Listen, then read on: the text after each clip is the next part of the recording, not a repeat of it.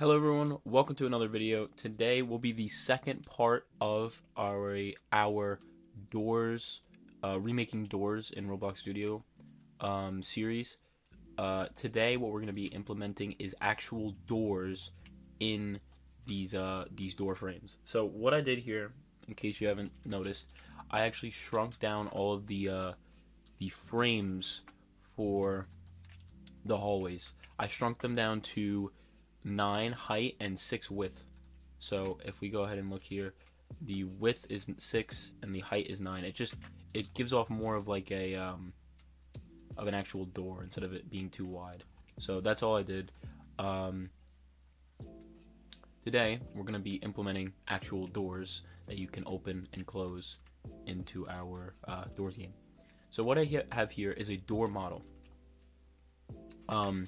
We're gonna go ahead and redo this whole thing for you guys, so and build it from scratch so that you guys can follow along. So let me just go ahead and delete this and insert a new part. So this will be our frame that we're gonna build. So what we're gonna do is we're going to build it around the door hole right here. So keep it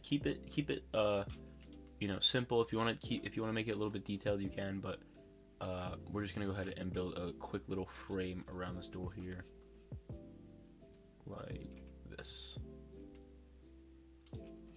So now that we have the frame, let's just go ahead and see if we like how that looks. Let's go ahead and see. Yep, that looks good. I think that looks good. So now what we're gonna do is, before we union this and just name it door frame, we're going to duplicate the left side of it, and we're going to, that's all we're gonna do. We're just gonna duplicate the left side of it, and we're gonna name this hinge, like that.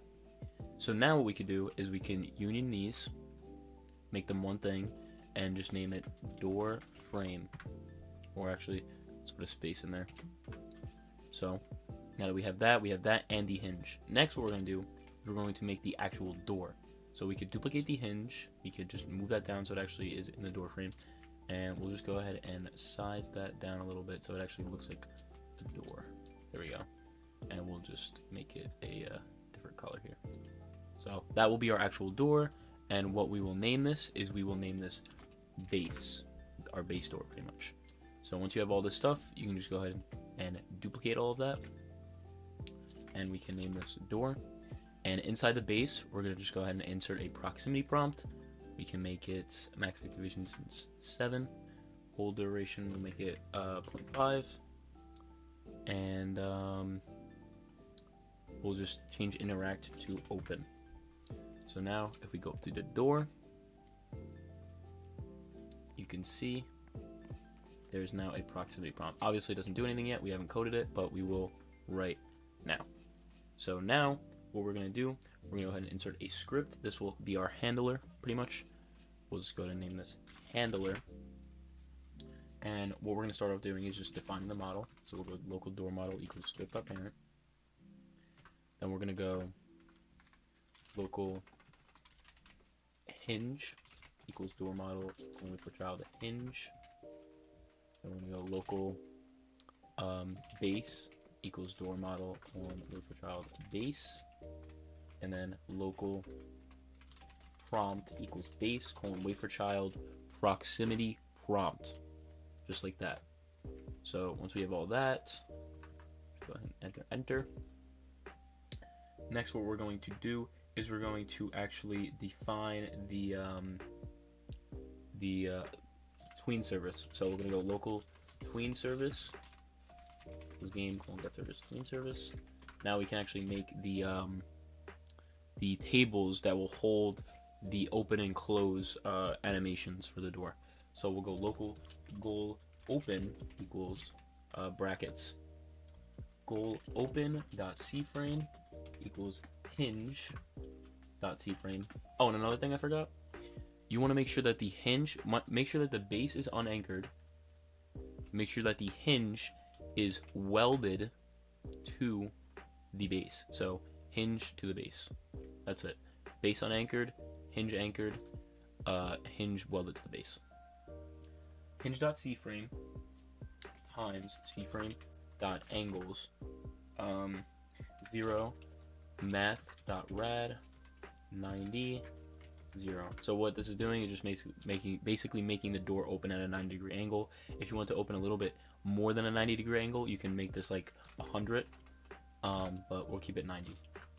Now we'll do local go close, and we'll go close equals, I mean not equals, go close dot cframe equals hinge dot cframe times cframe dot angles, and then we'll just go 0 0 0. So we're just setting it back to what it started out at. Then we'll just make a tween info, so we'll go local info equals tween info dot new, and we'll go 0.5, and we will go enum dot evenfile quint. So now that we have that, let's actually make the actual tween animations set up. So we'll go local tween open equals tween service colon create hinge. So we're getting the hinge. We're putting the hinge first. This is basically how tween service works. So you put the object that you want to tween first, then you put the info, then you put the goal. So this is the tween open, so we'll put goal open, and we'll go local tween closed equals tween service colon create hinge info goal close. Now we'll script the, oh, and then one other thing, local debounce equals false. So now we'll script the prompt. So we'll prompt.triggered connect function that. Then we'll go if debounce equals false, then debounce equals true. Wait, colon 0.7 debounce equals false. Then enter. We're gonna code in this little area between this right here, the debounce function. So what we're gonna do next is we're gonna go if prompt dot action text equals close, then prompt dot action text equals open, else prompt dot action text equals close. And then we'll just play it. So we'll go tween close colon play,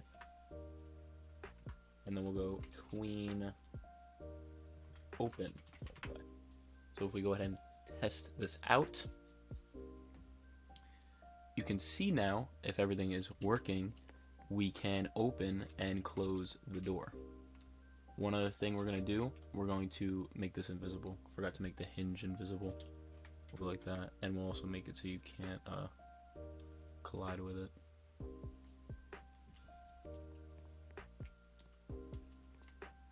There we go. Looks pretty good. Obviously very basic, but you can, you know, spice it up as you want. If you are wanting to add details to the door, I'll show you how to do that right now. Let's say you wanted to add like a plate right on like the front of the door, like a gold plate. I'm gonna show you how to do it right now.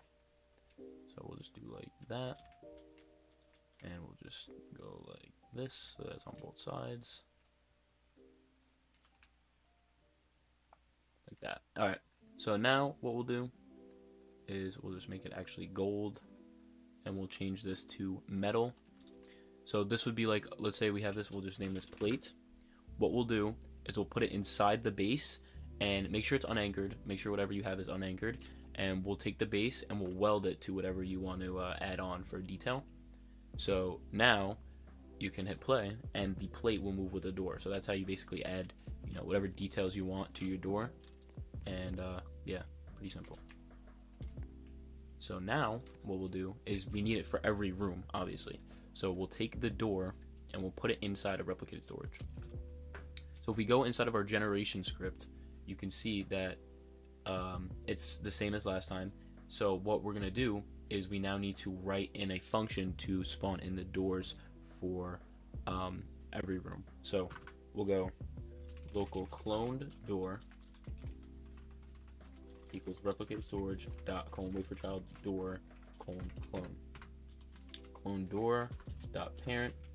We'll go clone room. We'll put it in the room it's actually supposed to be in. Then we'll go cloned door. Another thing I forgot, I keep forgetting. You need to set the primary part of the door. So we'll go like this. So we'll grab the hinge, we'll duplicate it, and make it the entire size of your actual door. So make sure that you have the studs consistent, because you want to make this the pretty much the exact size of your door. And we'll just keep that one, and we'll name this primary. And then make sure that the can collide and all that stuff is off, so you can actually go through it. And we'll set the primary part of the door model to that. So we'll put that back in replicate storage. So now we'll go clone door colon pivot to cloned room dot exit dot C-frame. Pretty sure that's the one we want. And then we can just do this is another thing we're gonna do. We're going to disable the code inside the door. So the handler, disable it inside the door, and then we'll re-enable it here when we put it in. So we'll go like this. Wait cloned door dot handler dot enabled equals true. So now if we go ahead and test it out, you can see that every room now has a door in it, which is pretty cool. Every single room that we generate will have a door in between the room and the other room that you can open and close. So that's basically how you now generate doors in your game that open and close, that actually have a nice tween animation to them, and aren't just changing the transparency and can collide and all that stuff. And if you want to make numbers on the door to show what room number it is, I will show you how to do that right now. So we'll just put the door back, and we'll go ahead and insert into the plate a surface GUI with a text label. And let me think. It's going this way. Okay, so we have to put it on the side. So we'll go left. Okay. And we will make it 1, 0, like that. We'll set the background of that. We'll do this.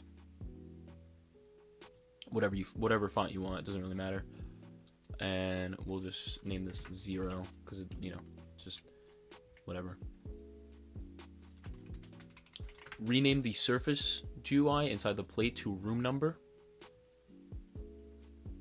And yeah, you can put it back into replicated storage. So now we have to make some edits here.